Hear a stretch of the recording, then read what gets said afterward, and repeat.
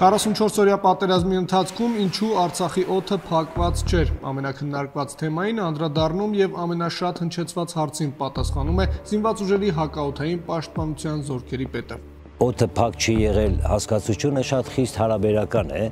ժամանակակից տեխնոլոգիաները, սպառազինության ռազմական տեխնիկայի զարգացումը, թվայնացումը այնպիսի հնարավորություն են ձեռնել ռազմաարդյունաբերություններին, որ շատ արագ կարճ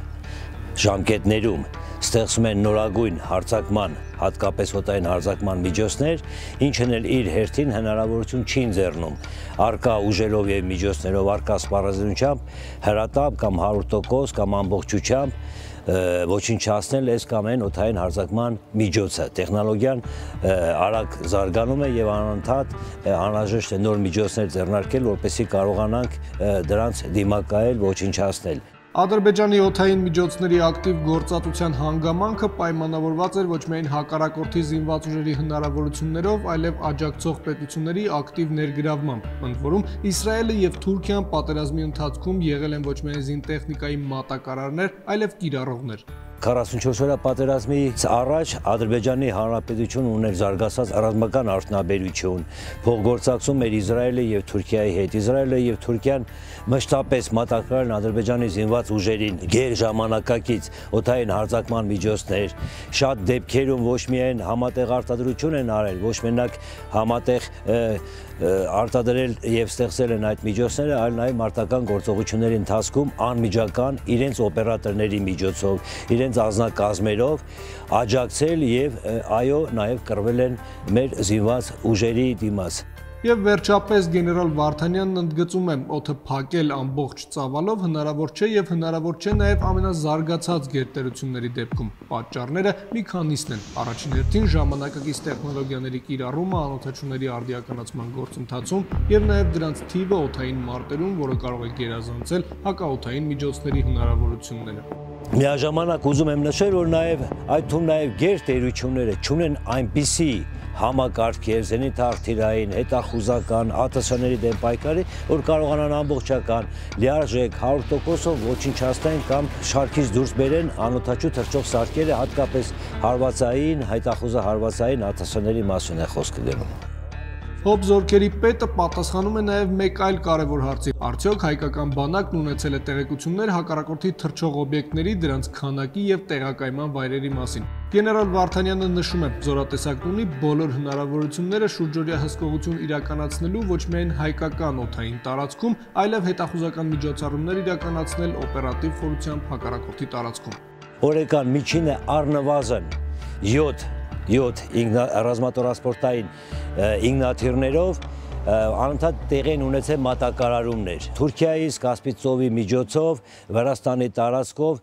Ադրբեջանի Հանրապետության տարբեր ռազմական օդակայաններ տեղափոխվել է զենք, զինամթերք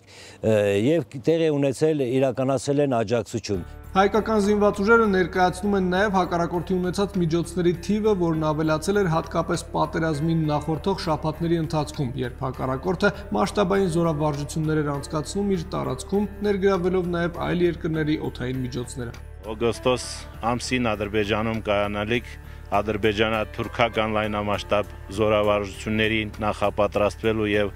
անցկացնելու պատրվակով Թուրքիայի ռազմաօդային ուժերից Ադրբեջան են վերատեղակայվել F-16 բազմաֆունկցիոնալ գործանիշներ եւ բայրակթար տեսակի անօդաչու թռչող սարքեր, որոնք ինչպես պարզվեց հետագայում զորավարժությունների ավարտից հետո չէին վերադարձել իրենց հենակայման օդակայաններ եւ մնացել էին Ադրբեջանի Հանրապետությունում։ Այս միջոցների կիրառումը նույնպես վերլուծության է ենթարկվում։ Զորատեսակի ղեկավար կազմն ամբողջացրել է հակառակորդի իրականացրած գործողությունների պատկերը եւ ներկայացնում է Ադրբեջանից իրականացված մարտական թռիչքների վիճակագրությունը։ Ընդհանուր առմամբ պետք է նշեմ, որ պատերազմի 44 օրերի ընթացքում հակառակորդը իրականացրել է 5000-ից ավել թռչող սարքերի թռիչք, այդ թվում 1000-ից ավել մարտական ինքնաթիռների, 700-ից ավել հարվածային ուղաթիռների, 300-ից ավել ռազմատրանսպորտային ինքնաթիռների եւ 3000-ից ավել անօդաչու թռչող սարքերի, ինչը նման կոնֆլիկտների եւ նման փոքր պետությունների համար շատ մեծ թվաքանակ է։ Հակառակորդի այսպիսի մեծաքանակ օդային հարձակումն իրենց վրա ընդունել են նաև հակաօդային միջոցները։ Հոբ ստորաբաժանումները կարողացել են որոշակիորեն կանխել հակառակորդի օդային գերակայությունը եւ ոչնչացնել բայրակթար, կամիկաձե, հարոպ տիպի անօթաչուները, ընդ որում խոցելով դրանք երբեմն այնպիսի զինատեսակներով, որոնք նախատեսված չեն այդպիսի թիրախների համար։ Հակաօդային պաշտպանության ստորաբաժանումը պատերազմի ողջ 44 օրվա ընթացքում վարել են հակաօդային մարտեր շուրջօրյա ռեժիմում եւ հետախուզությունը եւ զենիթ-արտիլերային կրակը վարվել է շուրջօրյա ռեժիմում, հայտնաբերվել, ուղեկցվել եւ մի մասը ոչնչացվել է մոտ 1000 ինքնաթիռաթռիչք է ինքնաթիռաթռիչք, ուղղաթիռաթռիչք 2700 եւ ավել ԱԹՍ-ներ են հայտնաբերվել, որոնցից շուրջ 300-ը մեր մարտական հաշվարկների հմուտ գործողությունների շնորհիվ ոչնչացվել է։ Հակաօդային պաշտպանության ստորաբաժանումների անձնակազմերը, հատկապես մարտական հաշվարկները իրենց բարձր մասնագիտական եւ տեխնիկական գիտելիքների շնորհիվ կարողացել են կատարել մարտական խնդիրները։ Ես գնահատում եմ նաեւ ինչու՞ չէ լավ, որովհետև կարողացել են մարտական գործողությունների ընթացքում չնայած հանգամանքի, որ հակառակորդը ворցեր հայտարարել մեր ստորաբաժանումների, մեր հաշվարկների նկատմամբ, այն միջոցները, որոնք որ մարտական գործընթացում խոցվել են, տեղում արագ մարտական հաշվարկները վերանորոգել են, շարք են վերադարձել եւ նորից շարունակել են կռվել։ Բացի դրանից, այն միջոցները, օրինակ ասական մարտական մեքենաները, նախատեսված չի ԱԹՍ-ների խոցման համար, բայց մարտական հաշվարկների մասնագիտական բարձր ունակությունների շնորհիվ կարողացել են ստեղծել զենիթ-արտիլերային խիտ կրակի համակարգ։ Կապիտան Օրդոյանը համաշխարհային ռեկորդ է սահմանել, ասական մարտական մեքենաներով ոչնչացրել է 21 հակառակորդի ԱԹՍ, այդ թվում նաև բայրակթար տիպի ժամանակակից հերմեսներ, խառոպներ եւ այլն, ցավում եմ իհարկե, որ կապիտան Օրդոյանը պատերազմի վերջին օրերին հակառակորդի ԱԹՍ-ի հարվածից զոհվեց 22-րդը, խլեց մեր սպայի կյանքը։ Մենք ունենք նաեւ այնպիսի սպաներ Վարդանյան Հովհաննես Ավագ լեյտենանտ Տոր մարտական մեքենայի հրամանատար, որ իր հաշվարկով բազմակի խոցումներ իրականացնելու զատ նաեւ միաժամանակ վարել է հակաօդային մարտ շուրջ 4 ԱԹՍ-ների դիմաց, 3-ը խոցել է, ցավոք 4-ը հարվածային լինելով ոչնչացել է եւ մարտական մեքենան եւ զոհվել են մեր սպաները։ Եվ ընդհանրապես բացի խոցող անձնակազմից հետախուզական ինֆորմացիա տեղեկատվություն հավաքող փոխանցող անձնակազմերը 19Ž6 ռադիոլոկացիոն կայանները, որոնց նկատմամբ նույնպես որսեր տեղի ունենում, չնայած անընդհատ դրանց խոցելով, բայց մարտական հաշվարկները իրենց կյանքի գնով մինչև վերջի վայրկյանը կռվել են։ Պատերազմի ամբողջ ընթացքում հակառակորդը փնտրել է հայկական զինուժի օդային հզոր միջոցները, մասնավորապես S-300 զենիթ-արտիլերային համալիրները, երբեմն գտել է, սակայն այդպես էլ չի կարողացել մարտական խնդիրը կատարել եւ միավորները շարքից հանել։ Բազմակի արձակման կայաններ ոչնչացնելով հանդերձ, հակառակորդը այդպես է չկարողացել հասնել իր նպատակին եւ խոցել, ոչնչացնել գետ 1 S-300 զենիթ-արտիլերային դիվիզիոն։ Դիվիզիոնները անընդհատ խուսավարել եւ մարտեր են վարել։ Շատ մեծ տեխնիկական աշխատանք են իրականացրել S-125 զենիթ-արտիլերային համալիրների մարտական հաշվարկները։ Առանձնատուկ ուզում եմ նշել տեխնիկական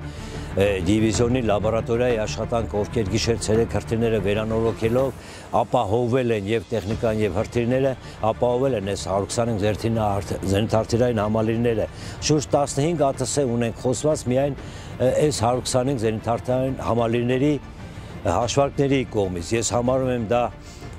գերազանց ցուցանիշ, քանի որ նույնպես այդ տեխնիկան նախատեսված չէր այդպիսի նշանակետեր ոչնչացնելու համար, այդպիսի ինտենսիվ մարտեր վարելու համար, բայց ազնագազմը կարողացավ իր կյանքի գնով, իր անզորացությամբ, իր խիզախությամբ կատարել մարտական խնդիրները։ Այժմ զորատեսակի ղեկավարությունն ամփոփում է պատերազմի ընթացքի վերլուծությունը։ Ամեն դրվագ ուսումնասիրել է, խափանված զինտեխնիկայի մի մասն արդեն վերադարձել է մարտական հերթապահության, ոչնչացված միավորներն էլ համալրման փուլում են։ Բոլոր թերությունները վեր են հանվելու, բոլոր այն բացթողումները, այն բացակա էլեմենտները, որոնք ունեցել ենք օրինակ ԱԹՍ-ների դեմ պայքարի համար, դրանք միանշանակ հիմա վեր են լուծվելու, վերազինվելու ենք եւ կատարելու ենք համապատասխան աշխատանքներ։ Բացի դրանից ռազմարտադրության հետ միասին նաեւ խնդիրը լուծելու ենք, որպեսզի արկա սպառնալիություն ռազմական տեխնիկան, որոնք որ վնասվել են, շարքից դուրս են եկել, ռեսուրսներն ավարտել են, արագ վերանորոգվեն, շարք վերականգնվեն, աշխատանքներ եք իրականացնում նաև մեր ռազմավարական գործընկերոջ հետ եւ այլ պետությունների հետ, նույնպես որպեսզի վերականգնենք, ձեռք բերենք ժամանակակից միջոցներ, որոնցով մենք կարողանալու ենք հետագայում վարել մեր մարտական գործողությունները, պաշտպանելով մեր հայրենիքի անդորը։ Հայկական բանակի բարեփոխումների ցանկում առանձնահատուկ է հատկապես օդային տարածքի պաշտպանությունը, եւ այդ առումով զինված ուժերը կատարելագործելու են հնարավորությունները ու նաեւ զինվեն հայրենական ռազմարտունաբերության արտադրության այնպիսի միջոցներով, որոնք կկանխեն ու կկասեցնեն հակառակորդի ցանկացած հարձակում։ Դավիթ Դավթյան, Վոլոդիա Տեր-Աստվածատրյան, Զինուշ